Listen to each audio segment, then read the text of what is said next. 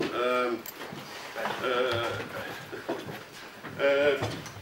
are moving into this morning's session about or continue the case study. But before I give the word to Kathy, we have a little bit more people here today. You know, the reindeer herders are, with the reindeer, are on its way to the winter pastures, and so someone had to go out, make consultation with the mining companies. They were here yesterday. Windmill companies, they have to talk with them on the coast. And someone is having a big roundups just now in the corrals. And then we have the reindeer herder schools here. So they are sitting in the background. That's the videregående reindeer herder school with the teachers. So they will be here hopefully all day. And you have Samegela on air. So we talk Sami and English, and I hope you could contribute today to these discussions, and even you can make your own little group when we get to that stage. So, Kathy, can you tell us what are we going to do today? Thank you, Svein. My name is Kathy Wilkinson. I'm a researcher at the Stockholm Resilience Centre, and I'm part of the ARR project. I'm from Australia, as you can hear, but I've lived in Luleå since 2006. We've got two purposes for the sessions this morning up until lunch. The first is to learn about reindeer herding and resilience from a local perspective, drawing on local experts, young scholars, and the work of the International Centre for Reindeer Husbandry. And the second purpose is to then share and generate insights on reindeer herding from a resilience perspective, drawing on the different knowledge traditions that are represented in this room. We've got two sessions. In the first, up until we have a coffee break, there will be a range of presentations, relatively short, but there will be opportunity for discussions, and Svein will chair that session and introduce speakers and so on. Then we'll take, there may be, depending on timing, there may be capacity for a general discussion at the end, we hope so. And then once we come back from the coffee break, we'll do what we call in Australia, roll up our sleeves together, okay? So if you're going to do some hard work together in Australia, we say you're going to roll up your sleeves. And we've got one exercise. We're going to keep it simple. We've got one exercise to do together. That focuses on the two questions that Yuan finished us up with yesterday after his presentation, but we'll get back to that later. So without further ado, Svein, I'll hand over to you and you can introduce our speakers. Thank you.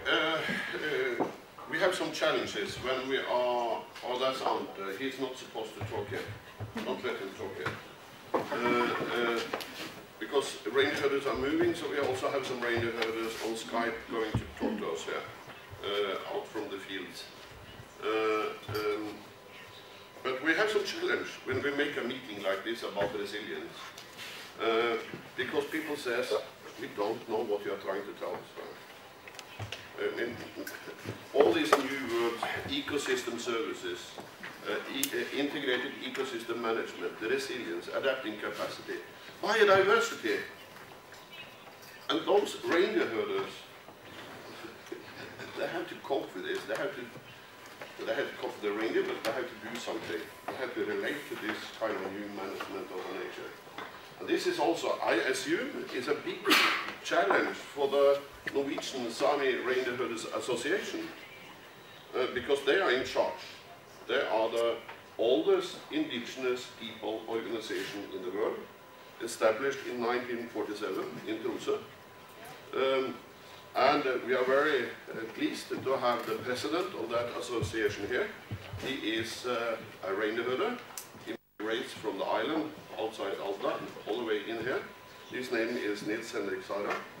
And I'm not sure what you're going to, how you are going to answer me, but when I see your organization and when I see all these new words you have to as a small organization, you have to relate to. I assume there is some challenge. This is new methods, new thinking for the future. So I give the floor to you, Nils Henrik. It's nice to have you here. You have been traveling far away from Sweden because Sweden and Norway is negotiating peace on the Reindeer husbandry. So he comes from the peace negotiation. So thank you. Og jeg kommer til å gjøre noe som ikke er så uvanlig for mitt vedkommende. Jeg kommer til å snakke norsk i dag. Og dere som kjenner meg, ikke det språket jeg til daglig snakker. Men dere vil få en forklaring til slutt ved mitt lite innlegg nå i dag på hvorfor jeg gjør det. Og hvis jeg nå starter med de utfordringer reindriftsnæringen vil stå overfor i forbindelse med menneskeskapte og klimatiske endringer. Hvis vi da tenker Norge og norsk reindrift. I Norge har Stortinget lagt opp til at reindriften skal forvaltes ut fra at det skal være bærekraftig. I bærekraftbegrepet ligger både økologisk, økonomisk og kulturell bærekraft. I dette ligger det også noen delmål, som opprettholdelse av den nomadiske reindriften, økt kunnskapsnivå om reindriften i det statlige forvaltningen og bedre sikring av reindriftens areal. Flotte ord. Norsk reindriftspolitikk, ulik regelverk og samfunnsutvikling, som har i bruk reinbeiteområdene til andre formål, setter imidlertid begrensning på reindriftsutøverens handlefrihet. I tillegg til samfunnsmessige endringer setter klimatiske variasjoner en del utfordringer for reindriften. You are making a challenge for the translation in English. Just count on. You have the whole day. Yeah, I'll try to do it. And I can sit down. Yeah, you can see. You can sit down.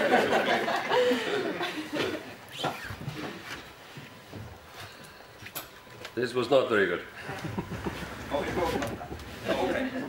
Ut fra tradisjonell kunnskap om reinens natur og klimatiske forhold har reindriftsutøvere vært godt rustet til å takle ustabile beiteforhold. Reindriftsutøvere har også vært veldig tilpasningsdyktige når det gjelder ulike arealinngrep. Ja, hvordan takler reindriftsutøvere de ulike utfordringer? Eksempelvis arealinngrep. Reindriftsnæringen har alltid vært opptatt av at økologisk bærekraft og vern av reindriftsområder. Men reindriftsnæringens ønsker er ikke alltid i samsvar med storsamfunnets arealforvaltning og behov for å ta i bruk reindriftens beiteområder til andre formål. Vi vet jo at hyttebygging er veldig populært, mineralutvinning, vassdragsutvinninger, og slik kunne jeg holdt på om så hele dag for å finne ut det som, og fortelle om det som er en konkurrent for oss. For å ta hensyn til reindriftsinteressen heter det at det i forbindelse med ulike planprosesser som berører reindriften, skal planmyndigheten gjennom planarbeidet sørge for medvirkning fra reindriften for å begrense negative konsekvenser for reindriftsnæringen. Selv om intensjonen om å begrense skadeomfanget for næringen er der, er reindriftsnæringen alltid den tapende part. Gjennom tidene har reindriftsnæringen alltid greid å tilpasse beitemønsteret sitt i forhold til inngrep som har medført tap av beiteområder. I etterkant av reduserte beiteareal på grunn av inngrep er det alltid reindriftsnæringen som har fått krav om reduksjon av reindrift, slik at denne er i forhold til myndighetenes syn på bærekraftig reindrift. Og hvis da industrialiseringen av en av verdens siste store villmarksområder fortsetter i samme fart som hittil, vil dette sette store begrensninger for reindriftsnæringens muligheter for tilpassing. I og med at det ikke lenger finnes alternativer som gjør det mulig å fortsette med reindrift etter dagens beitebruk. Og da over til det som er veldig dagsaktuelt i disse tider. Og det er jo, man snakker om klimaendring, men man kan jo også snakke om klimavariasjon. Reindriftsnæringen jo vant med klimatiske variasjoner. Noe som det reindriftssamiske uttrykket så godt sier. Et år ikke bror til et annet år. Der har reindriftsutøverne alltid tatt høyde for at det kan bli værmessige omslag som endrer beitegrunnlag fra år til år. Ut fra tradisjonell reindriftskunnskap og tidligere erfaringer har reindriftsutøvere ulike strategier hvordan de skal takle forverring av beitegrunnlag. Enkelte ganger så det fornuftig å la reinflokken spre utover et større område. Andre ganger må man flytte til områder der det ennå tilgjengelig reinflokk. Nå, i senere tider, det blitt mer og mer vanlig med tilleggsfôr. Minus med fôring imidlertid at reinen mister motstandsdyktighet mot beiteforringelse, og som gjør at reindriftsutøverne oftere må ty til fôr. Og her igjen kommer det som da det store problemet. Arealinngrep, det det som gjør det at du ikke så tilpasningsdyktig med. Du har ikke områder til å ta i bruk ved en eventuelt slik hendelse. Så derfor så tyr vi til det som lettest, og da det tilleggsfôr.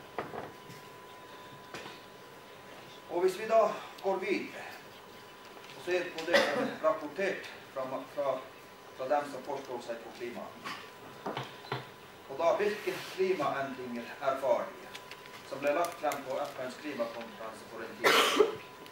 Vi ser foruroligende scenarioer som følge av global oppvarming på rundt 2 grader over førindustrielt nivå. Det vil si at det ved en global temperaturøkning på ca. 2,5 grader over førindustrielt nivå vil isen i Arktis forsvinne sommerstid.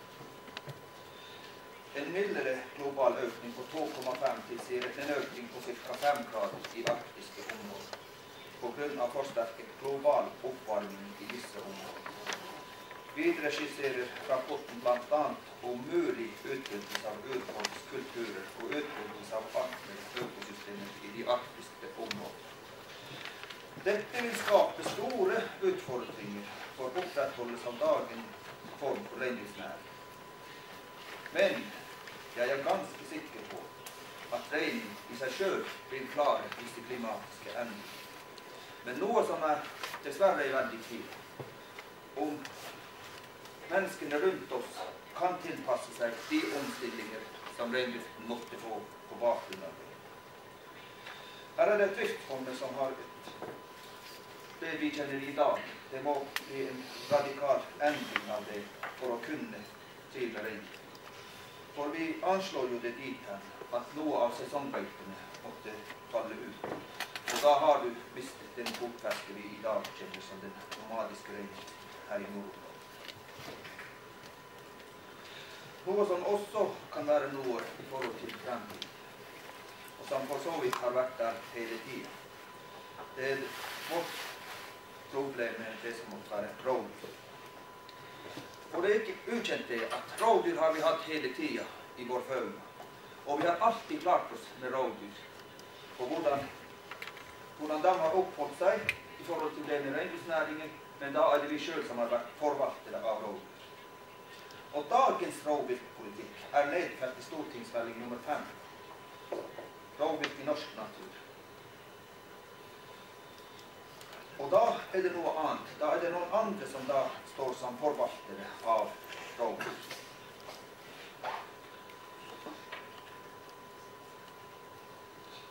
Og for at disse skal falle i den stilen som reindriften måtte ønske være, så måtte disse bestandene også være et bærekraftig i forhold til det som måtte være i forhold til reindriftsnæringen. I den forbindelse så det satt nasjonale bestandsmål som skal forvaltes av opprettede regionale rovviltnemnder. Med dette ønsker Stortinget at forvaltningen av rovvilt på en bedre måte skal kunne forankres lokalt og regionalt. Dagens lovverk hindrer derfor reindriftsutøvere å igangsette tiltak de mener måtte være nødvendig for å begrense tap av rein til rovvilt. Og denne politikken har da skapt store problemer for reindriftsnæringen i dag. Og man ser hvordan man sliter i forhold til de Og i Norge, i mange områder, så det et alvorlig problem. Og det også det, man får ikke den velvilje til å begrense de rovdyrene i forhold til det som måtte være bærekraftig for reindrift. Da snakker de kun om sine mål på internasjonale avtaler. Og dagens rovviltpolitikk forsterkes på grunn av rask industrialisering i villmarksområdet, ved at reindriften oftere kommer i konfliktsituasjoner med reindrift. I og med at de da presser oss i et snevert område. Områdene rundt, vi taper land hele tiden, og dermed så blir vi presset tett opp mot hverandre, og så blir det de konflikt. Motorferdsel og den moderne mennesket har også begynt å bli en utfordring for oss. Som man vet, det har vært en eksplosiv økning av antall snøscootere og ATV-er som benyttes i rekreasjon av folk utenfor reindriftsnæringen, som igjen har medført betydelig forstyrrelse for reindriftsnæringen. Det har også vært et press fra allmennhet om å få en mer liberal motorferdselslov, noe som reindriftsnæringen ikke har et særlig stort sans for. Reindriftsnæringen opplever også større antall jegere og fiskere som ønsker å drive med jakt, fangst og fisking i reinbeiteområder. Reindriftsutøvere har taklet dette ved å prøve å komme i dialog med jakt- og fiskeforeninger, slik jegere og fiskere i større grad er klar over at det finnes reinbeiteområder, og hvordan de kan og skal opptre for å unngå konflikter med næringen. Det er imidlertid aktiviteter som ligger utenfor de enkelte reindriftsutøvernes påvirkning, og reindriftsnæringen vil ha behov for velvilje fra myndighetens side for å få regelverk som regulerer slike aktiviteter i reindriftstjenesten. Og da over til det hvorfor jeg i dag snakker norsk. Da er det først og fremst i forhold til forvaltning.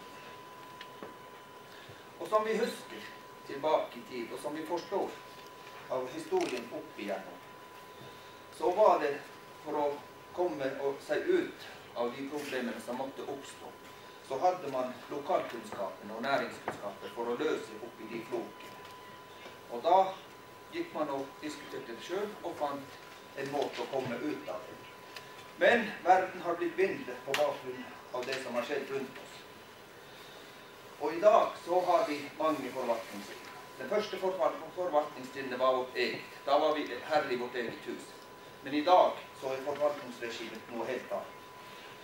I dag så har vi, hvis vi nå sier det med pene ord, medforvaltning som det blir sagt. Og da vil det si det slik at da må vi kommunisere med noen andre for å få en forvaltning som da står i stil med vår næringsutøvelse, og enda i tillegg til mange andre interesser. Og det er da gått over til å være myndighetenes forvaltning.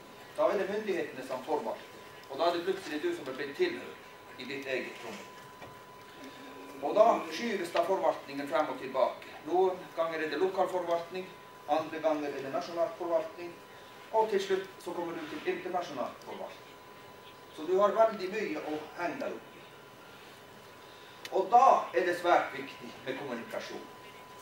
Og da hadde det vært nytteløst for en som skal fronte sin sak, å snakke samisk. For da vil han ikke nådd frem. Dermed så må han ta andre steg. Sånn som i Norge, vi må kunne norsk for å kommunisere med dem som da er forvaltet. I historien så gikk det greit med samisk, men i dag så er det håpløst. Og man ser jo utvikling i det her. Nå ber vi om hjelp fra andre, og det språket dere snakker i dag er engelsk, internasjonalisert. Så dermed så må man også hente mer hjelp og finne ut av det, og få flere til å involvere seg i vår problematikk, for å få en forståelse og bringe det frem for dem som måtte være dem som da tar beslutninger. Så derfor så er det svært viktig for oss det med språk, og for å komme tilbake igjen og få den forståelsen som en gang var vår næringsgrunnlag, og det som var grunnpilaren da vi startet reindrift, og det som vi har hatt til ny tid, men som dessverre i dagens tempo kanskje kommer til å forsvinne. Hvis forskerne får det rett 50 år, så er det slutt med det nomadiske reindrift. Så det er den faren vi har hengende over oss hele tiden. Pluss, og i tillegg, til alt annet som måtte være fra nasjonalmyndighetene, som da henger som en trussel for oss. I Norge reindriften, og spesielt i disse områdene i dag, så reindriften veldig presset. Uten at jeg nå skal gå inn på akkurat de problemstillingene. Men at vi presset i dag, det så sikkert som det er sagt fra myndighetene. Takk.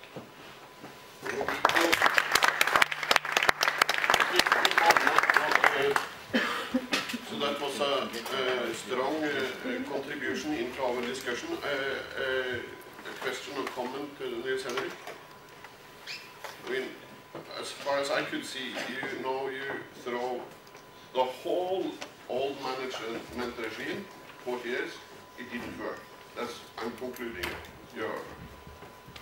And then, Johan, are you able to contribute with resilience, thinking, social, ecological management regimes for the future? Are we able to see a nomadic Sami reindeer husbandry in the new oil region of Europe with using all your thinking and expertise when you're listening to him? Nobody asked. I think, well, to begin with, there's no resilience without understanding the system and the system complexity, which is very, very clearly portrayed. But I think that one of the critical elements that is repeatedly coming back in this very, very important intervention is the encroachment and grazing land. And of course, for any pastoral system, when it comes to resilience, if you don't have a diverse access to grazing pastures, you're losing resilience. So I think that's one of the very critical issues, because what resilience provides you with is the ability to be extremely flexible under changing extreme conditions, which of course is why there's, in any pastoral system anywhere in the world, you need to have a high degree of diversity when it comes to pasture. Now, I'm not sure how far that pressure is pushed under the oil regime we're seeing, but I think that's one of the key driving forces to better understand. And then whether the feeding strategy, which is then the adaptive strategy, as I understand it, to deal with this reduction in grazing access, how sustainable that is, and to what extent that provides resilience. But it places the whole reindeer system in the hands of the market, which in itself is volatile. Martin from the World Wildlife Fund has asked the word, but his problem is that when he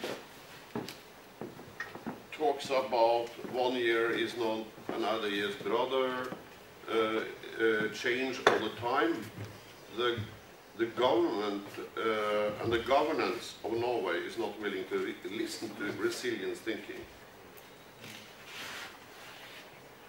First, I'm not here necessarily in my capacity of World Wildlife, but just to stop some discussion short here, especially on some privileges.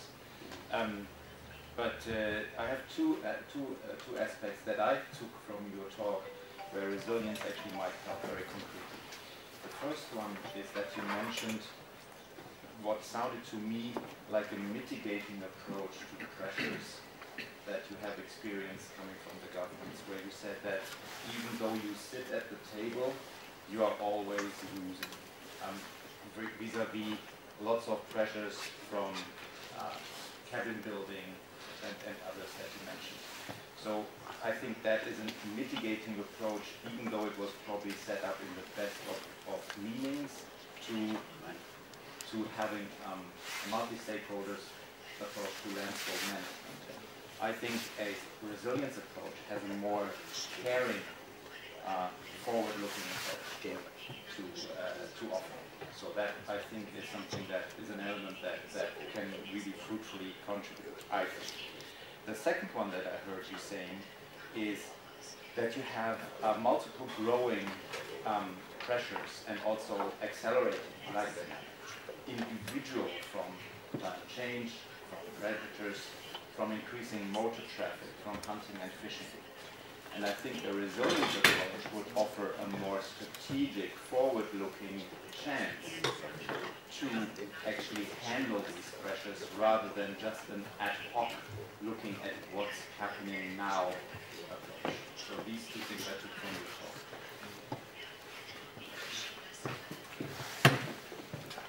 Lägger du om förvaltningen? Om man lägger om? Ja, eller resilience. Resilience-förvaltning.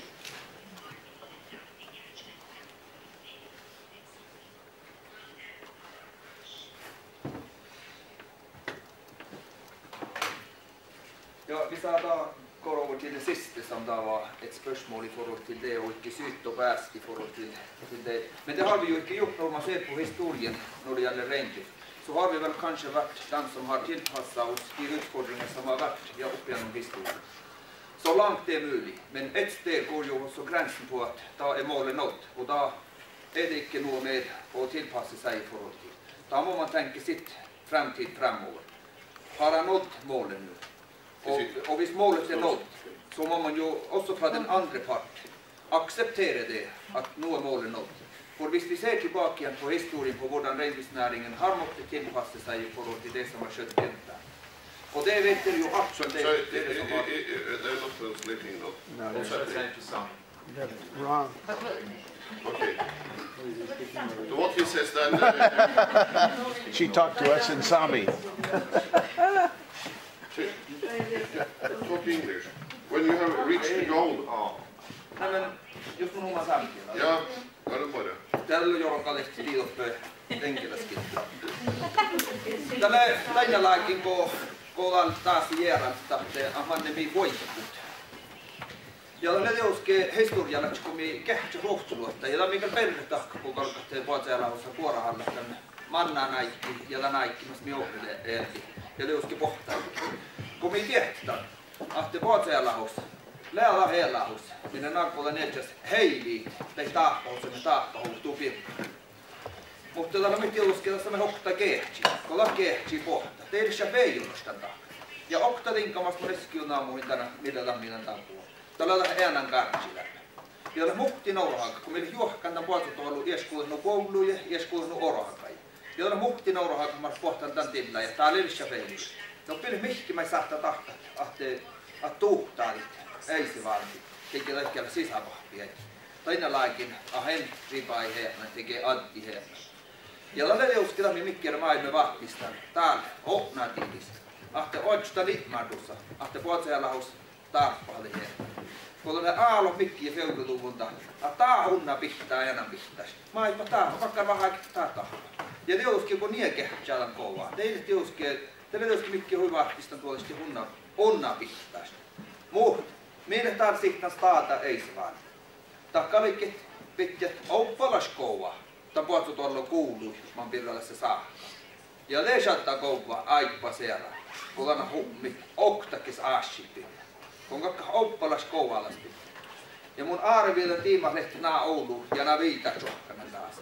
Mä tiisin, että juttaa ousta aashipirra. Mutta jutset ouppalahki. Mielemi tahpau. Ja mannella tahpau. Ja tällä leuskilla minne minnoaltiin lämmästä. Ja minne juhkujuun koulu ja oraha. Ja oli kehtis tuossa minun oraha. Mä ei niin kuulu. Ja lämmin saattaa maanaa puolitsajallahosti. Tai veijolosvuodet, mä tästä joutan. Ja minä mikkiä louknuvet tuoda ruossu. Tällä apua herra, tii puhkat, outane. Ja eikö vet tuoda pahkat, tuoda parokosaji, tälle tiin erli. Minä erli norkkas. Ja aina nomet talvi norkkas. Tällä, mikä unnili hedjamme toimii. Mikä unnili puolitsaparikit, mikä unnili te pohtui. Ja lainalakin heivi, min pohtaikki erlima. Tällä kolla himas, missä te hähtitillä. Ja ounelle mistä tilli. Äränometstain talvikuulun norkkas. Meidän tiilissä, meidän min pohtaikki. Tällä kohtakin min mikkiä vähki sahtoi min pohtaikki. Ja me veikko jorvu vähki ei se valti, mutta maava vähki kun terveet minua. Naalat min määrä. Ja lonkakka päälle huomioon. Ja edessä hupmulan tuon faarus mieltä. Määrällisessä tahkaan. Vaikka Georgiakin on chaappa maanka saistaneet. Lonkakka faarus, mutta laamvuoru tuon tjohkat. Ja kehtsät tässä mitä ahpau. Ja kakka juuri. Älä soitit, mitä sieltä kuuluu. Dito.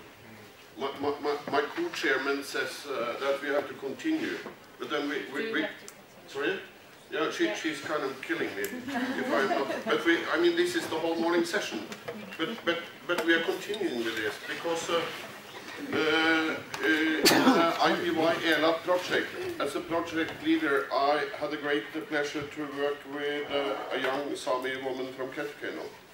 She's sitting there, Elning Gautudis. She's a Sami Reindeer from Kautokeino. But then, when I met her, she was just finished with her bachelor at LSE in London. And then she took her master at the University of Oslo, and now she's a PhD student at the University of Umeå and Sami University College. So, and you're continuing. First time I said, you have to tell reindeer herders what is resilience. So, in a big audience, 300 reindeer herders, Elning, I was 4 years ago, before she started her PhD, she was knowing nothing about resilience. See, so the floor is yours. Thank you, sir. You tend to keep giving me those challenges to talk about things that I'm not entirely comfortable to talk about. How is it? I need to stand up, right? So you gave me quite a broad theme, Svein. You told me to talk about governance and resilience in reindeer pastoralism. I've limited it a little bit in my title here, but what I will choose to focus on today in this short period of time is that I want to focus on the two types of governing that I see in reindeer herding. When I say two types of governing, in particular, I mean what Nils-Henrik was talking about earlier. It's this reindeer herders' own government, the internal governance structures of reindeer herding. And I argue that these are evident in the social organization of reindeer herding, in the SIDA system that also Mikkelus was talking about yesterday.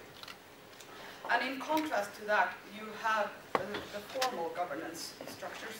Oh, by the way, I need to mention that this is based on my work in Western Finland. So I'm not sure whether this is applicable to Sweden, for example, or other reindeer herding regions. This is very much based on the Norwegian governance structure for reindeer herding. But continuing, formal governance structures for reindeer herding in Norway are very much based on policy implementation to accept instruments. So just a short summary of the SIDA system. What is the SIDA system? And what are the main characteristics of it? Well, of course, it's a family-based system, very strictly family-based.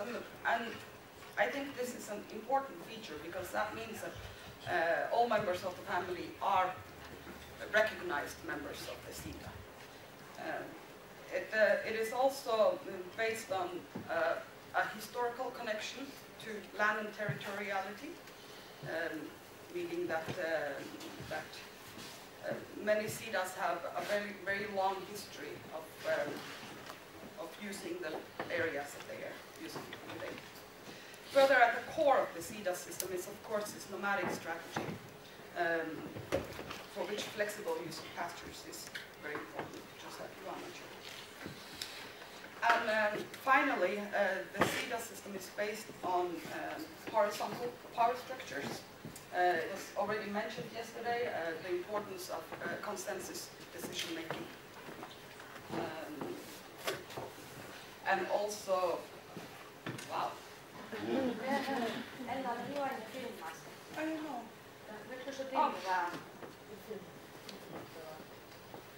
I just need the light from my notes.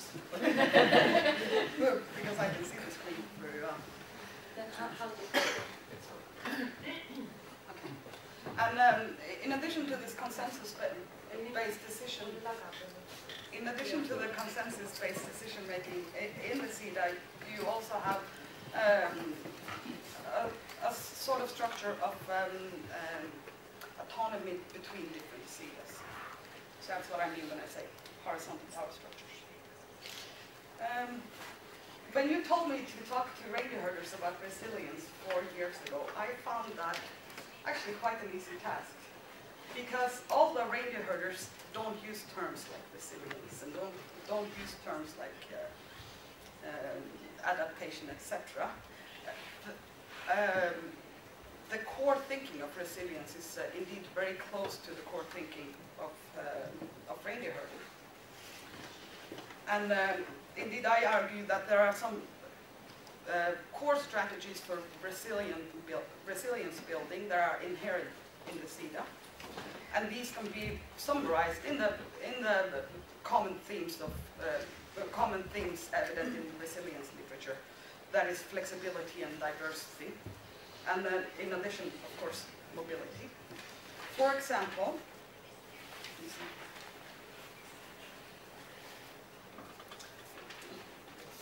when talking about flexibility and the SIDA system, you can refer to the institutional flexibility of SIDA constellations. SIDA constellations can change and do change in response to, for example, weather events, but also other events. In terms of diversity within the SIDA system, there is a focus on both social diversity and ecological diversity. Social diversity very much stems from this family-based character of reindeer herding, that you have a diversity of social capital in the SIDA, meaning that you might also have members in the SIDA who have other types of training, for example, who have done education while working part-time jobs elsewhere, etc. Also some in talking about social diversity, you can also mention diversity in economic activities through engaging in different activities such as tourism, but also for reindeer herding here in northern Norway. A very important aspect is that for most families have at least one member who works in outside jobs to bring additional income. In terms of ecological diversity, an important aspect is the diversity in herd structure, meaning that you have different types of animals in the herd. Since some of you are not so familiar with reindeer herding, I can mention a few things about herd diversity. In particular, a colleague of mine in the ELA project has been doing her research on castration and the importance of castrates in a reindeer herd. They are recognized as being important to dig through hard snow layers, for example. And of course, mobility is, we've talked about this today already, but it allows for adaptation to weather events and other events through flexible use of pastures. So what are the formal governance structures of reindeer herding in Norway? Well, as we already heard Nils Henrik say, reindeer herding is formally divided into a number of administrative levels. Mikael was also mentioning this yesterday, that you start with the SIDA shares, which is not necessarily, it's not the same as the individual, but it's the one who has the license to operate reindeer. Move on to districts, both summer and winter districts. Reindeer herding regions, which are, there are 6 reindeer herding regions in Norway. And finally, the national level of reindeer herding administration. And this system of organizing is widely acknowledged to be complex. And there are ongoing efforts to simplify this system. But there are not been reached any certain decisions yet how to do this. Policy implementation through these formal governance structures occurs through the normal use of regulatory, economic, and institutional policy instruments. And these have been particularly focused on establishing administrative borders between not only SIDAs, but also groups of SIDAs who migrate in the same areas. Regulating seasonal use of pastures, regulating reindeer numbers.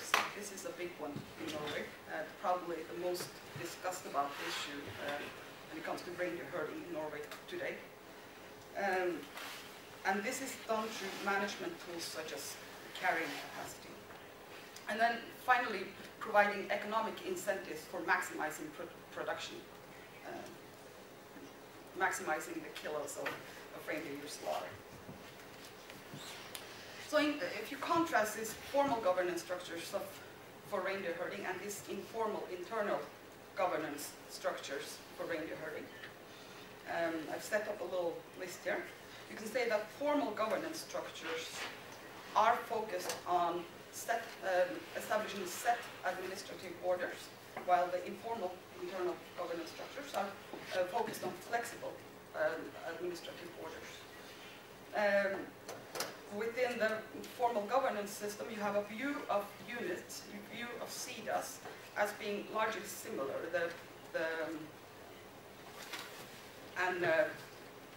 And the instruments don't really make differentiate between SIDAs of different size, different history, different how long you have been in the area, etc., etc. While in the informal governance structures, there is of course a huge difference between SIDAs, also in terms of what type of political power one SIDA has within the system. They are not necessarily all equal, and of course SIDAs differ in size. The formal governance structures further focus on controlled production conditions and foreseeability in production, this stability thinking, which of course is very alien to reindeer herders. And the internal governance structures where you focus on more flexible production, especially adapting to the climatic year. Of course, in quad years, like Ingemar was talking about, we cannot expect to have a high production according to a plan. And finally, the formal governance structures focus on maximum economic yield through effectivization of herd structures. And this, of course, encourages herds that have a very high percentage of females. While in the internal structures, there is more focus on managing risk through diversity in herd structures. And this, of course,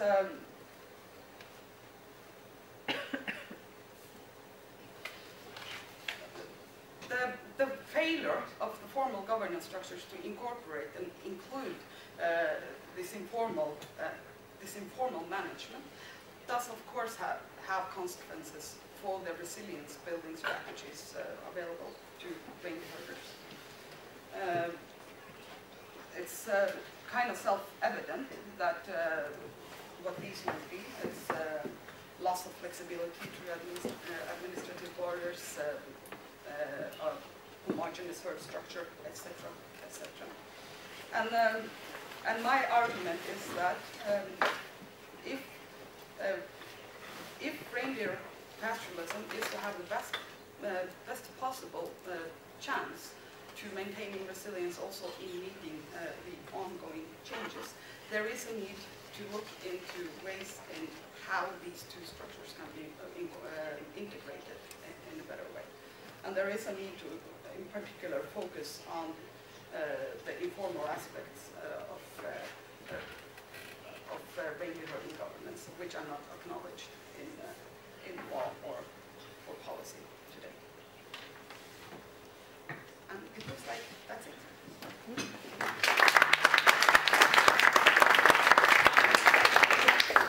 Rana, we need some technical support. Don't go. Kan du få tak i alt? So I'm already into the next section. So what you say, how two governance systems should be one. And we heard from Canada, from Ferguson yesterday, about he is not a believer in co-management from Canada.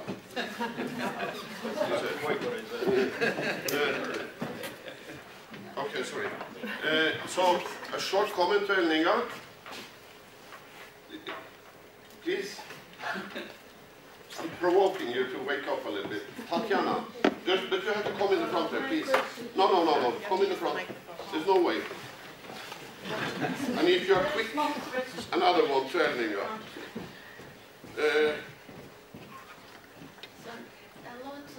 Don't talk. My name is Tatiana Vlasov. I'm from Russia, Institute of Geography, and I'm also representing the International Arctic Social Science Association. And it's very short convention because we have to go on. But you see, everybody spoke here, and I understand this deeply about these negotiations among the government and CEDA, and only reflecting maybe negative side of this. But my provocative question is, are there any positive things, what you see in the governance? Maybe they give us some subsidies or thank you so much. Thank you, Tatiana. You actually pointed to a fact that I forgot to mention in my presentation. But yeah, certainly, all is not grim, and everything is not negative about this. And I do want to emphasize that these sort of formal governance structures, of course, they give some sort of security too. I was brainstorming with myself earlier this morning to get some good examples. Especially, I mean, since I have this policy instrument focus here, but exemplified economic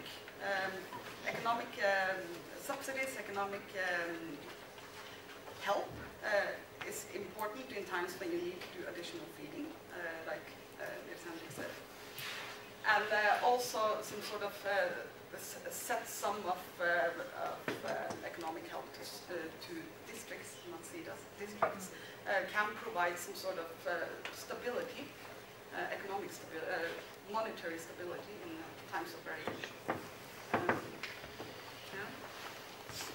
Katrine Johnson. I'm thinking about this PowerPoint slide you had where you show the internal governance structure versus the formal.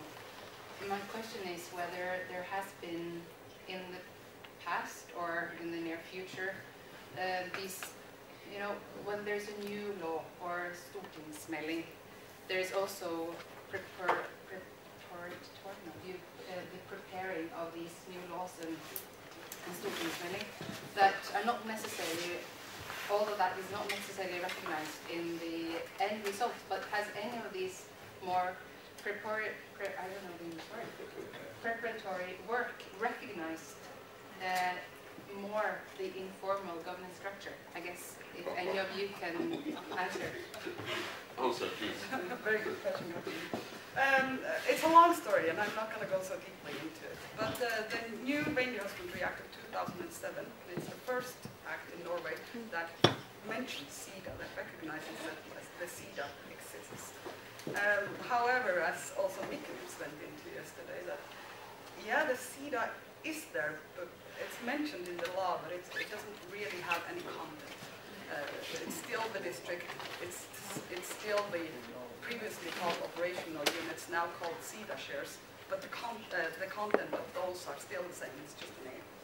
Thank you. Last, because Michael didn't respond to my provocation. You get the chance later. Johan, please. Yeah. So I'll pick up what I tried to say just before, but it actually fits very nicely here. So I think resilience research experience shows that there's a tremendous importance in integrating informal and formal governance. We're seeing more and more the need to have adaptive governance formalized. And why is this so important? Well, it is because you asked the question, how can we build resilience in reindeer herding systems? I think we need to separate between how do we tell the story to the formal governance systems why resilience is important. That's one thing, which is very different to how we build resilience on the ground. And what we're seeing is that all the governance systems we have, and driven very much from the economic system, is not based on resilience principles at all. In fact, they're based on efficiency principles. It's all about optimization, cost reductions, and pushing systems to the most, to say, beneficial outcome on the short-term economic basis. And there's so much research that shows that is in direct contradiction with resilience. So resilience is often quite expensive. Actually, resilience is all about flexibility, mobility, and diversity, as you pointed out. So we need to recognize that it's not only about how do we build resilient systems in the circular environments, it's also about how do you convince formal governance of moving away from the only efficiency-based governance systems to recognize the importance of flexibility, mobility, and diversity, which may raise the costs on the short term, but may actually be very, very economically beneficial in the long term. I just want to make that distinction, because otherwise we kind of lose out on the reality here that when policies come from the Norwegian government, which appear to be in contradiction with reindeer herding priorities, there's a rationale for the Norwegian government. They will say, you know, this is very rational, this is very efficient, but it's actually in contradiction with resilience, which is all about building the diversity to deal with shocks and stresses.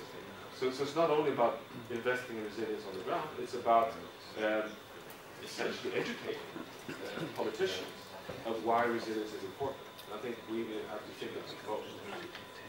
So the answer is the Arctic Resilience course on the It enlarges the... I completely agree with you, Johan, and I don't really have a long comment to you, but I think we will get a very long way if we manage to explain the importance of thinking long-term. I think that's, we're quite a few steps ahead if we manage to do that. Thank you, Annika. We will continue the discussions, of course, later. And make sure you look for some nice people to work in your groups later. You know, something nice could come out of it. Then we are continuing. Then we move out on the tundra. And actually, Anders Eira is going to talk about one aspect which we don't hear so much about. How a nomadic system like this connects into the market economy. And when the market economy doesn't really connect in. Anders, he's a reindeer herder here. He's on his way to bring his whole herd into the pen. That's why he's not here. He has his master from economy in Bergen, and he is the previous vice minister in the conservative government in Norway some years back, and he is also the previous director of the Sami University College. Now he is a reindeer herder, I think, and he is going to talk to us about market shock for reindeer husbandry, how the Norwegian state intervened in the reindeer meat market in 2010. And, welcome to this session. There is a lot of people. I think we are 30 people at least listening to you here. Okay, thank you. Can you hear me? Yes. Can you see me? Yes. Okay. I was just wondering, which language shall I use? Sami, Norwegian, or English? You talk the language you would like. But not Yeah. Okay, you have a translator there. It's best if you use But then we have some technical problems, I got. Huh? English, please.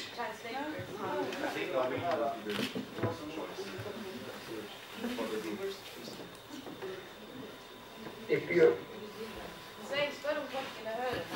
Kan tolkene høre? Are you able to hear? Kan Olleko tolka? Olleko.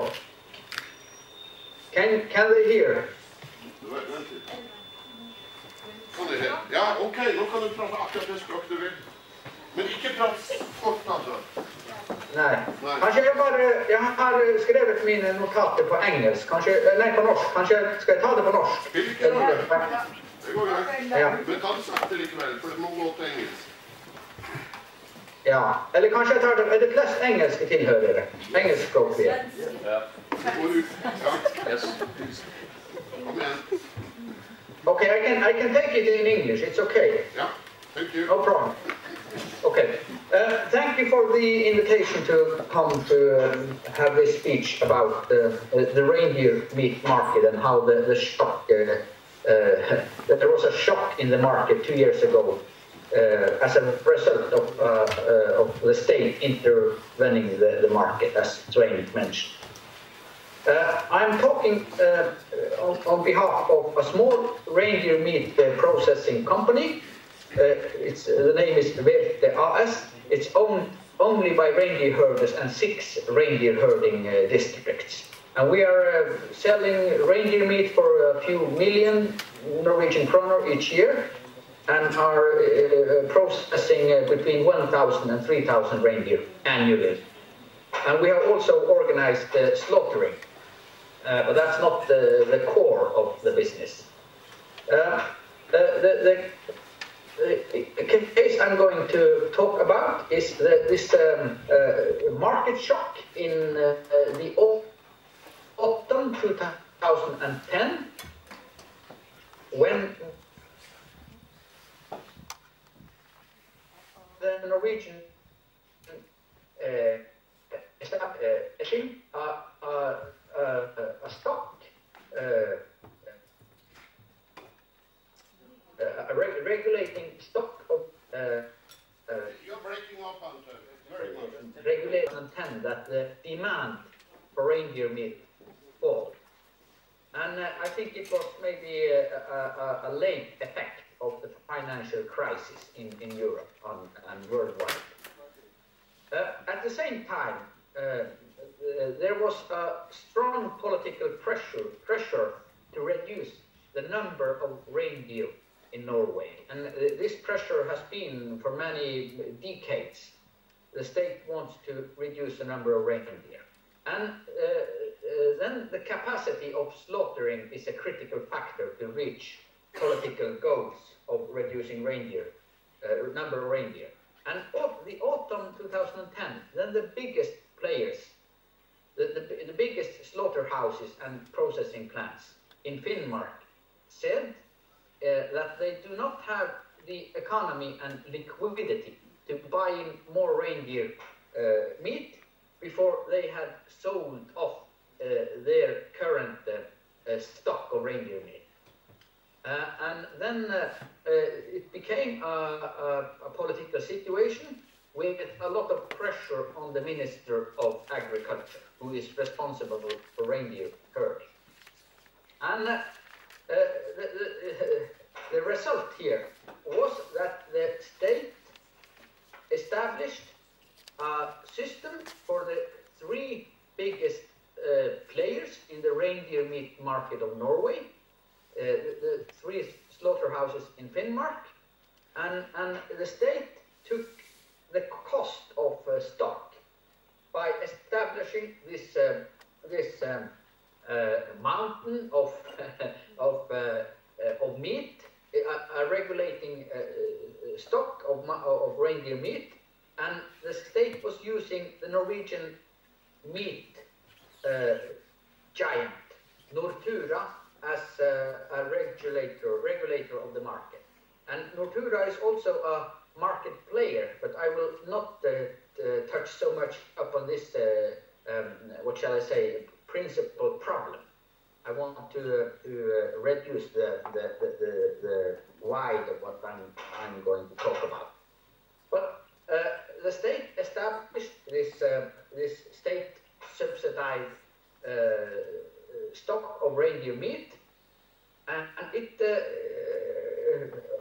the result was at least 2. It can divide it in 2 parts. For the companies that these 3 companies that that were included in this system, this was very profitable because they could sell their existing stocks to an acceptable price, and then they could start a new business the autumn 2010 to buy new reindeer into the companies. But the companies that was not inside this state subsidy system, for them the situation became very difficult because they could not get rid of this already existing stock. And they had not the economy to buy in more reindeer before the existing stock was sold. And for the reindeer herders, this in Finnmark, the northernmost county of Norway, the biggest reindeer herding area of Norway, and one of the biggest reindeer herding areas worldwide. This state subsidies had the result that there were only 3 customers for buying reindeer meat, and the reindeer herders, because of that, they experienced a negative shift in demand. And with a classical economic theory, that means, and that was also the result that was experienced, that the price to a reindeer herder decreased dramatically. The other effect happened in the other end of the value chain of the reindeer meat. You got a shift in supply on reindeer out in the market. And because Nortura, that got the responsibility to regulate the market, they also had their own stock of reindeer meat from before. But now they get access to state subsidies, and then they sold their stock in the market to a subsidized price. And that was what we experienced in the market, that suddenly there was a lot of cheap Nortura reindeer meat out in the market. And I have an example of that. A few months after the establishment of this state subsidized stock, then a friend of mine who runs some hotels in Oslo, he showed me that he had bought several tons of reindeer meat. It was the steak or the skinke to 79 kroner per kilo. This was processed and packed reindeer meat, and that's over 50% reduction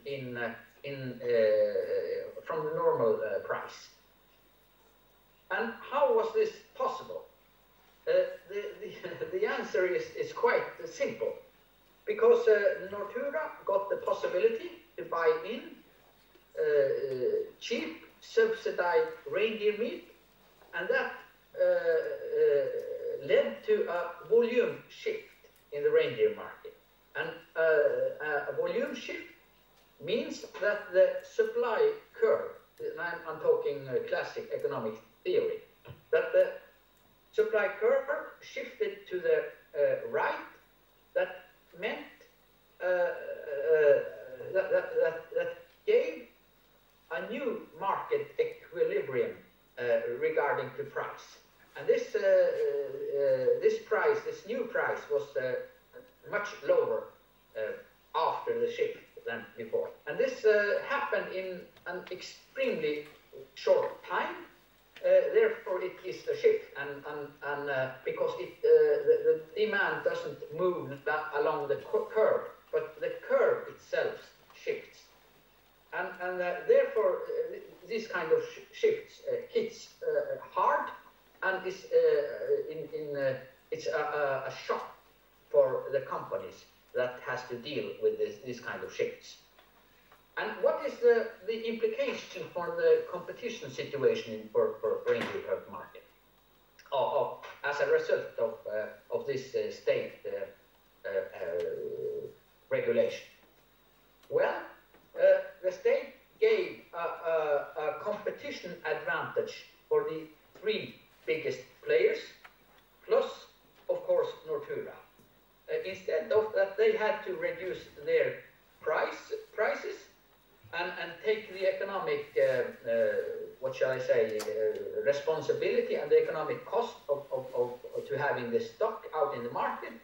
Then they just could send it further to Nortura, and the Norwegian state paid the cost. But the smaller companies that was not allowed to be included in this system, they had to take this cost themselves. And of course, when you get a dramatic fall in the price of reindeer meat out in the market, then it means, shortly told, that your value in your company's balance, that can be decided after at least two principles. It's the cost to take them in or the market value. But the result is that the board in the company, as an responsible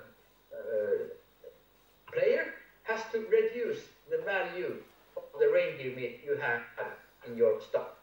And in our company, the value of the reindeer meat was 2/3 of the total value of the company, 67%. The rest third, it was machinery and equipment. And the company had at this time an equity capital of around 30%. But then, because of this shock and decrease in value of reindeer meat, then you had to decrease the value of the stock inside the company. And the result of this is that suddenly 1/3 of the values in the company disappeared. And that is the same as the equity capital. Ante, you have used 11 minutes now, and we are, could you try to conclude a little bit? Yes, but the problem was that this state establishment was reduced to 3 companies, and it was not a competition neutral act.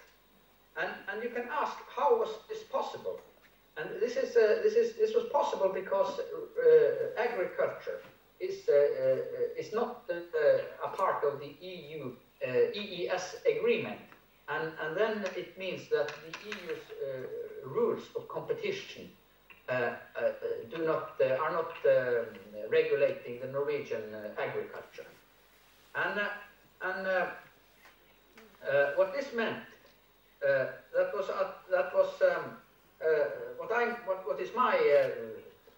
what I was surprised over, that was that we were not invited into the process discussing what should be done, and it would have been easy out from economic theory to see what will happen when you establish these kind of shifts in the reindeer meat market,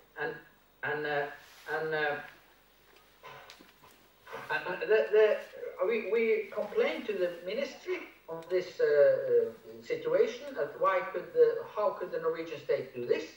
And they said that the answer was that this regulation was only for the businesses in Finnmark that did slaughtering. But Ante, so yes, we have to wrap up because they are stressing. My co-chair is stressing me here, and the whole idea here to bring this kind of issue in, that the number of reindeer increases, and we are talking about the whole idea behind this, that the 40 years of management of reindeer failed. Okay, and we have to be very smart to develop new methods. And I'm promoting also Stockholm Resilience Center is resilience management, resilience thinking, something we could use into the future, because what you said, your shock also influenced the number of reindeer. That means pastures, and that means economy. Could you just of course. My co-chair is stressing me here. Yes, I have the conclusion left here. Good. And what this meant, that was that this state regulation destroyed the competition on buying reindeer meat. That made the situation for reindeer herders difficult, and their profit decreased, and then they many of them choose not to deliver reindeer, to sell reindeer meat. And one of the results is that the number of reindeer will increase. And we see that today, 2 years after. Now the number of reindeer is higher than for 2 years ago. And my advice to the Norwegian state and also to the Reindeer Herders Association it's when you that you should not go and disturb the market by implementing quantum or price regulation, and especially not systems that are only for some few of the companies in the reindeer meat market. If you are going to do anything regards to price or quantum, then you have to include all the companies. And you have to conclude, because we are I have to skip my there's someone we have to cut you, see, if you're not concluding. Yes, but the conclusion was that, and the other advice was that if the state and the Reindeer Herders Association is planning any regulations, that they include all the companies in giving advices on what should be done and how it can be done, and not only give this right to give advices to some few companies, or in this kind the biggest. We get that point, but what we are trying to do here is move into a complete different thinking about management, complete different way of thinking. So your argument won't be the case within some years if we are succeeding. But I think if you don't have any, we would like to thank you, Ante. Thank you. Okay, thanks. And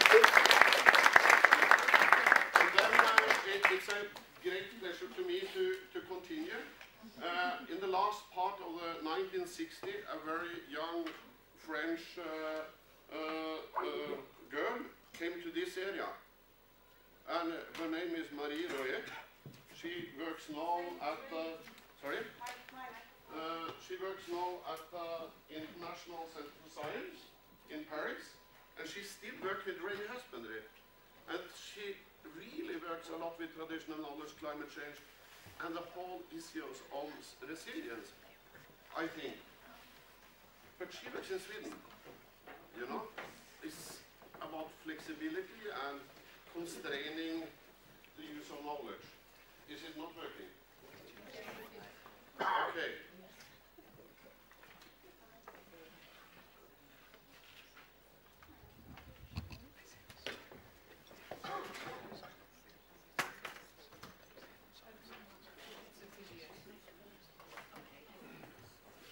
Is it not support for PDF?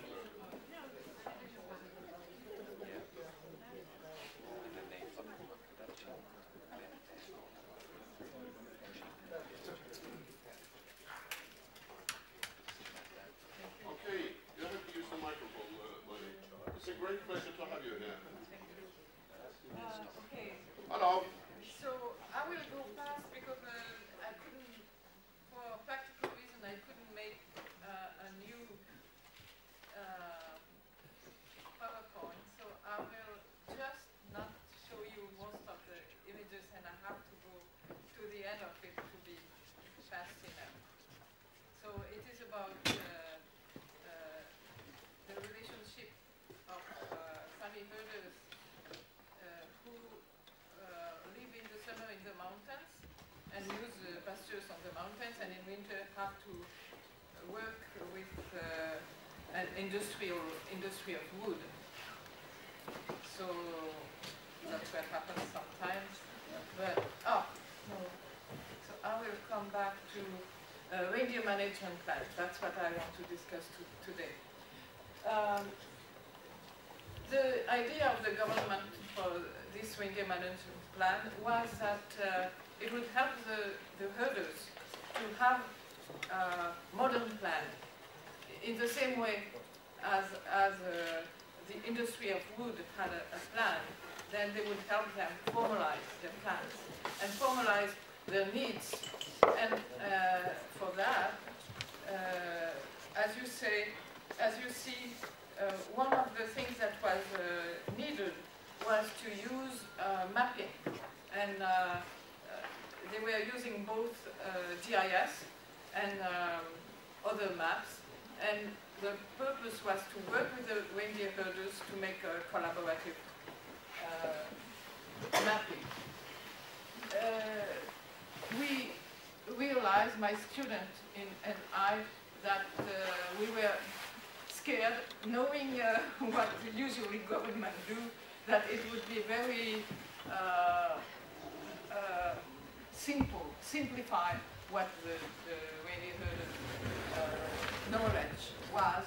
And so we organized with the people who were in charge of the reindeer management plans, workshop with the CIDA.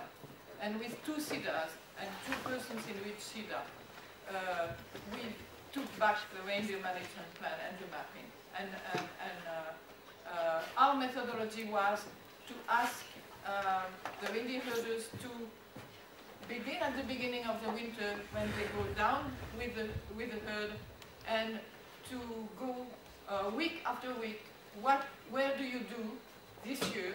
Where do you go, and why do you go here, and why don't you go in another direction? And it was, we were asking what were you doing usually when you're trying to map in your management plan. And what we realized is that by showing the reindeer herders maps, which were basically botanical maps, to show them where the lichen was, and by telling them to map their main areas, they were really simplified the reality a lot. So our workshop was trying to know what were the values, or what was asked to the reindeer herders. And we realized that they were asked to design a normal year. And as everybody has already told you, a normal year doesn't exist, as a normal year is not a bother of another year. So they were trying to do what they were asked, but it didn't make sense. And we did that year by year. First the current year, and then we went back as long as we could really draw a precise map, which in most cases was 5 years. So we could get 5 years back with a detail of how the territory has been used each year.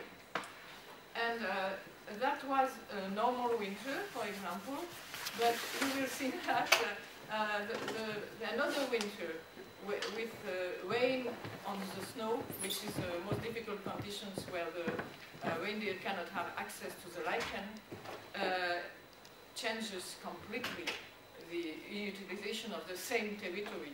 It's at the CIDA level, which means not at the administration level, because in Sweden the CIDAs are included in what is called Samebu, translated into English, Same village.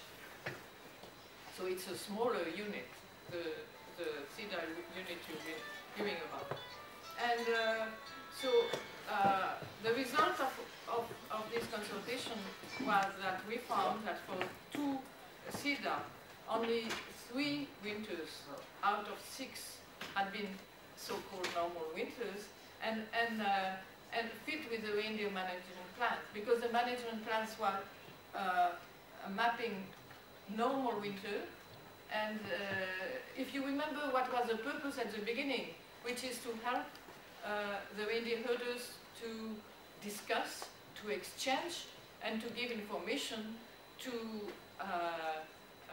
people who exploit the forest, which is the same place as their pastures.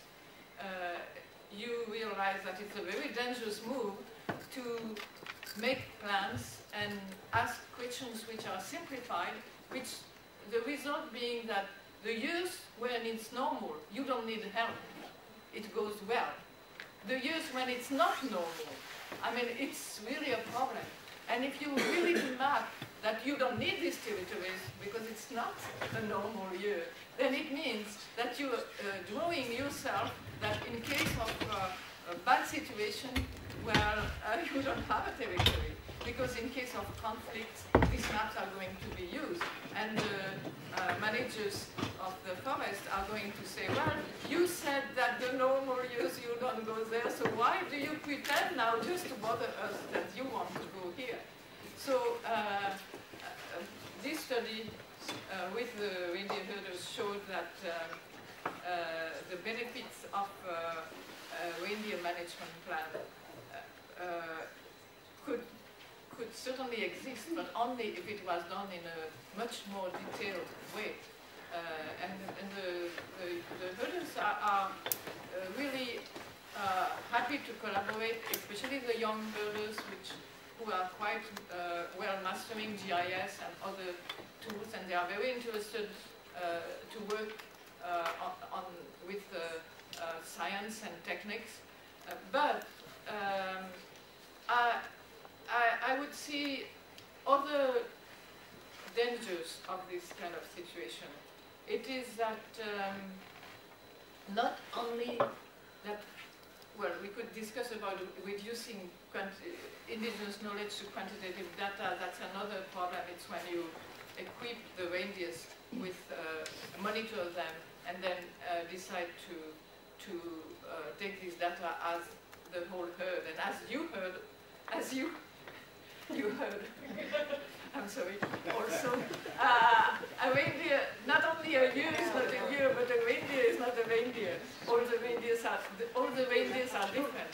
So, obviously, if you are only equipping some reindeers and do not know what you do, you're giving also false indications. So, science and technique and traditional knowledge, I believe, can really collaborate together. And our next program with people also like Airlab and people in Sweden is going to be to try and push the idea of co-production of knowledge, but not in a way ignoring what is traditional knowledge, and maybe some kind of research, like what we do is ethnoecology, which could help be, in a way, the intermediary between the herder who knows he's been asked all kind of stupid questions, that was the title of my presentation, and has to try and make a good answer to a stupid question, which is not always easy. So the role of science in some circumstances could be to help to be together. As you said with the resilience theory, to be together with reindeer herders and traditional knowledge, to tell politicians or even some kind of rapid management science that the question is not well worded and that you can't give a good question to a bad answer, a good answer to a good question, to a bad question. What a nice conclusion. Thank you. Thank you, Marie.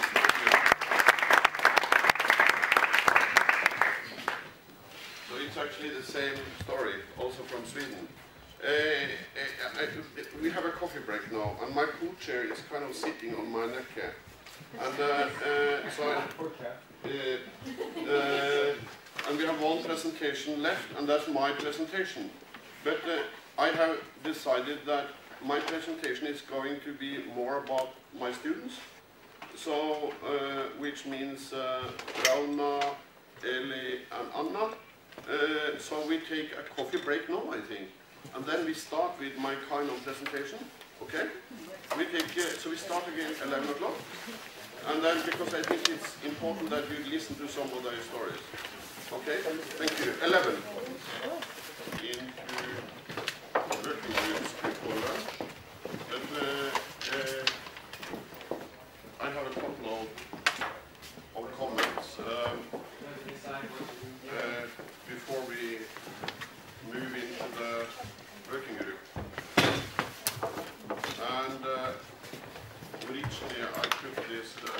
Vulnerability in Reindeer Husbandry as my title. Are we having everyone with us, Kathy? Annika is burning. Okay. Okay, so then we start. Thank you. So, I will actually skip very quickly through, so we move very quickly into the workshop session. But just to remind you, in Finnmark, first of all, this picture, white is snow. Snow in the north is usually reindeer. And our engagement, as you will see, is not only here. We work also all over Russia. Here we have 180,000 reindeer, 2,600 reindeer herders, and in this region it's 70,000 people living. So that's the setting. Okay, and here you see we are here, Kautokeino, and everything here is coast inland, and Alta is probably here. Okay, and this is one migration route. So you see, this is everything is about inland coast. Inland coast. That means that when you talk about climate change here, the inland is completely different from the coast. And this creates a lot of problems for us when we are going to make recommendations on adaptation and even resilience thinking. Nomadism and resilience assessment, I haven't seen very much of it. But I go just last 30 years, the snow, the spring has come here in Kautokeino half a month earlier. That's global warming here in Kautokeino. Okay? That's the last day with snow on the ground. The future, here very quickly, is this is the neighbor village, Karasjok, and it's cold. Here, minus 16 in average in winter. It's not so warm in summer. And this technique we have used downscaling of climatic data through the 100 years collected here. And you see then when we use, I think, 50 different climate models, the average then, the red, this is the future. This is 8 degrees. So here, in the middle of the winter, it's going to be 8 degrees warmer. Or 7 to 8 degrees warmer. What does that mean? Yellow. That's the climate. That's the temperature along the coast of Norway today. So Kautokeino is going to have the climate as you saw on the Alta airport in future. That's Nils Henrik and Johan Mattis and the Herders challenge, okay? Due to future warming of the Arctic, reindeer herder will lose flexibility. That's quite sure, you know. But reindeer herders are hit more than twice, and as I said, we don't work with only with Sami reindeer husbandry. We also work with Jamal and Nets reindeer herders and industrial development. This is Anna Dekteva's work. You see her here. She's sitting here. She's a PhD student at St. Petersburg State University, working with us. And how reindeer herders adapt to the fact that they're losing grazing land. This is a historical place. This last week, because Putin opened the gas field on Tuesday for the German market, actually. So you talk more about that with Anna. This is her work from her PhD work. You see this enormous pastoralism in the middle of the grazing land. And so Anna has also looked into the future scenario, because scenario think is important. So this is how we think Yamal is going to look like if development is just continuing. Okay, green is pasture, black is development, yellow is something in between. And then we have the same thing here. This is actually Finnmark. So Anna is also comparing the loss of grazing land between the Nets and Finnmark. And this is actually mineral claims in this area.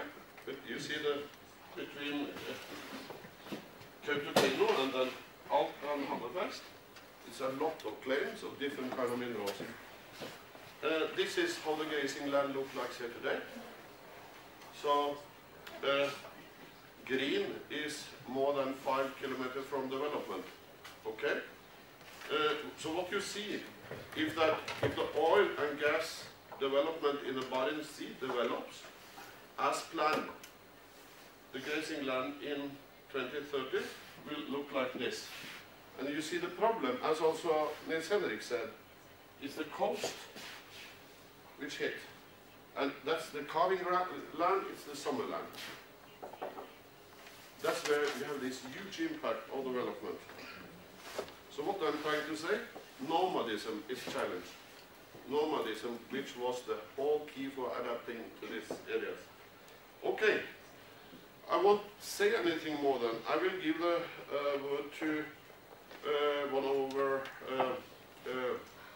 Master of Science, Rana Berit Maria Eira. She is just finished her master at the University of Tromsø. And now she works with us at the Elat Institute. And this is Rana's thesis, because she has a unique story. Yes? Okay, I was in a preliminary program, but then I kind of took myself away because I had so much of these practical issues to think about. But then Svein said yesterday to me that you get 2 minutes tomorrow. So he wanted me to present some part of my thesis. And I've been looking at the use of traditional knowledge when unpredictable events occur. And one unpredictable event which I have been stating is the introduction of the Reindeer Husbandry Law in 1978. Before that, as you heard yesterday when Mikkelins was talking about the SIDA system, then these SIDA systems were existing with the families working and herding and migrating and all that. But with this new law, which came in 1978, there was a lot of changes brought to the reindeer husbandry, to the SIDA system. And which also, well, I won't say that it was a bad thing, but everything was changing, modernization and etc. But the point was that this law was kind of rapid change for the reindeer herders, because some of them were not even aware that now there is a law. And then the father of the family became the leader of the herd, and the parents, the mom and the children are kind of beside. And so this was a new thing, and there was a lot of other changes introduced. So I said in my thesis that this law was an unpredictable event for reindeer herders. And I know there is a Sami lady behind there. She is my godmother. And if you would like to discuss more of this, which changes came, she knows a lot about it because she's been very, thinking about this issue a lot. So I encourage you to talk to her about how it changed the family-based reindeer husbandry into a one-man's economy, as Erik Reinert had said. And then in my thesis I was also looking at this new law, but I don't need to say so much about it because Elminga was already talking about it. That this concept of the SIDA is implemented in the law, but in practice it's not being used. So I would say that the new law is not recognizing the use of traditional knowledge, because in the new law every district or SIDA must make this plan, and this plan is where you decide the number of reindeer, where your migration route goes, and so on. But the authorities are not giving the responsibility to the SIDA to decide on these things, because they are anyway interfering in all these processes. So that was my 2 minutes. Okay. So, governance as an abrupt change, people were not prepared. At least not the consequences. Structure of the herd changes. Traditional knowledge was lost. Thank you, Rana. Excellent. Do you have any comment for Rana? Questions? I mean, we are diving into this discussion now. Okay, my final comment then is Eli Skum. I have to concentrate that because she's just recently married. Eli is there. She's a PhD student in veterinary science, working with us here, and she takes her PhD. Actually, this is her work. Is it possible to build resilience to climate change by including castrates into the herd? It's actually reindeer herders build resilience in reindeer husbandry by spreading the risk through investigating in biological diversity. So a herd is actually a complex structure of different kind of animals which have to behave in a particular way, you know, which you have to control at all seasons, at summer, migration, and winter. And then, you know, people have been castrating to have control, to have, I mean, usually there is a little bit more males than females born. And before 78, as Rana said, you usually have 40-45% males in the herd. Today, it's 5. Because we got this 78 Act and the efficiency by meat production. But it was not so efficient. As you have heard, it was actually vulnerable to all these other changes at the same time. And people ask why the number of reindeer increased. You get a bit more the males and then you get double the females and they produce a calf each year. I mean, it's quite logic, isn't it? And when the grazing condition is high, of course you get a lot of animals. So, but as I understand Eli, it's built in a kind of trying to be stable by having these castrates. Stabilizing, you produce meat over some years instead of a short period. And then Eli find out that it's not only castrates. So here you have an intact animal, and then you have a hard castrated animal, and then you have an gently castrated animal. So Eli, you could talk with her in the she has a really rich story. Yeah, you could come and say something yourself. Just one sentence about the castration. And I've been looking at castration as a method that the Samis use. It's a resilience method among the reindeer herders in the Arctic. That's the interesting about castration, because it's a maybe for you it sounds like a cruel method and bad animal welfare, but when you go into this material, you see that the traditional knowledge how to use the castration has a consequence that gives the herd higher survivance and better animal welfare. So in fact you sacrifice a few animals to get very good animal welfare, because you have the strong animals which don't go into rut, they don't get tired, they are there, take care of the calves and the females, so they get grazing. So the reindeer herders in the Arctic, they invest to keep male reindeers that don't give so much calves. It's not the like in agriculture, good way to do things, give good economics. You want more calves, you know, but the Samis, traditional, or not only the Samis, but all the reindeer herders in the Arctic have learned that the bulls give safety and good animal welfare, and the castrated bulls are very important to give this stabilization, like a resilience method. When you have hard winters, no access to food, they will give stabilization. That's a short version. Thank you. Okay. So, and just to conclude that, for example, the terminology about this is rich. And this is nothing which was detected yesterday. It's very rich. That by biting the testes, you could have a degree of castration for, and you could have a different kind of behavior of the animals and the herd. So that's it. Okay, so I'm finishing there. Training is the most important thing, and we have a future training of future indigenous Arctic leaders program here, trying to capture all of this. And actually, we are very fortunate that Prince Albert of Monaco is supporting this. So this is the classroom, and this is Albert in there, just for curiosity. So he believes in what we do, and we hope that we could have a strong cooperation also with you guys in this training course, building resilience into this indigenous society in the future. Okay. Sorry, Katie. Now it's yours. Now it's yours.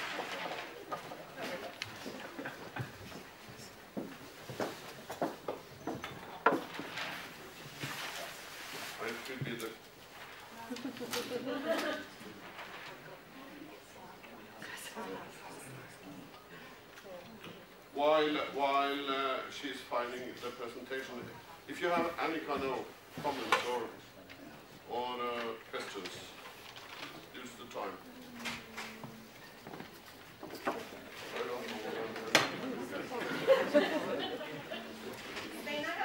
Yes, please, come on. It's about, do I need a microphone? Yes, please. My question is about the 1978 law.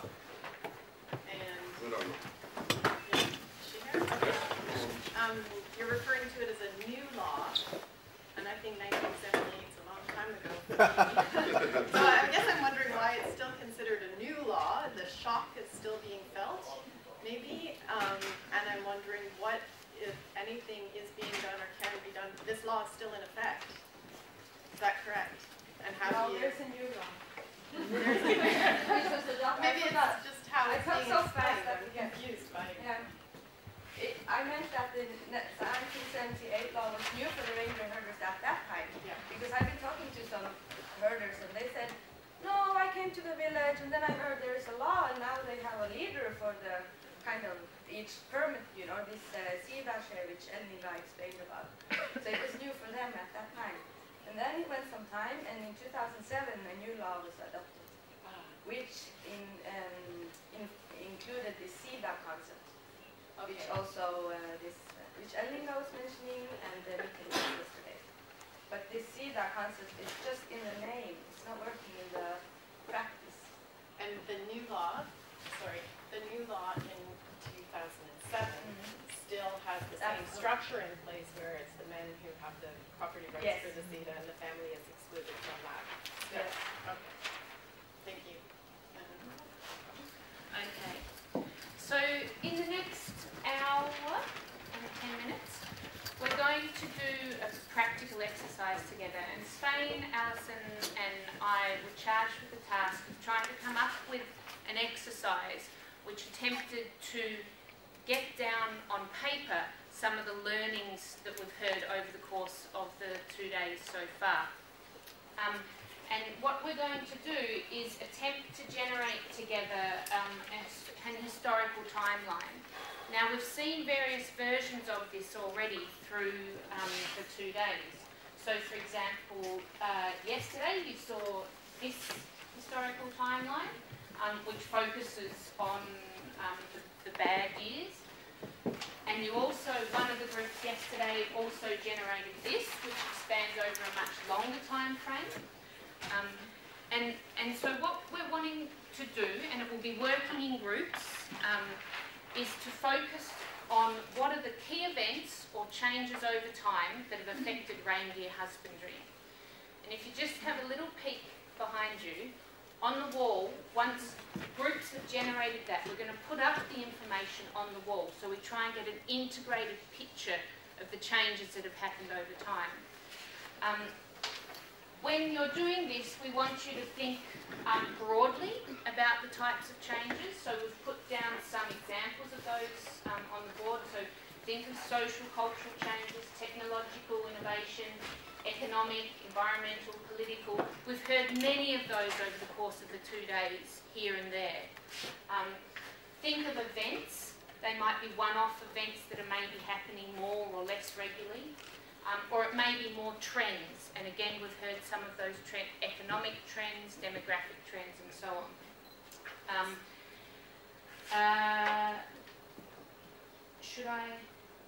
I can show you an example of how we want you to, we've got post-it notes that we're going to give to different groups, and we'd like you to write on each post-it note the year that the event happens, if it's a particular year, or if it's more of a driver of change, try and represent that somehow. It might be between these years or something.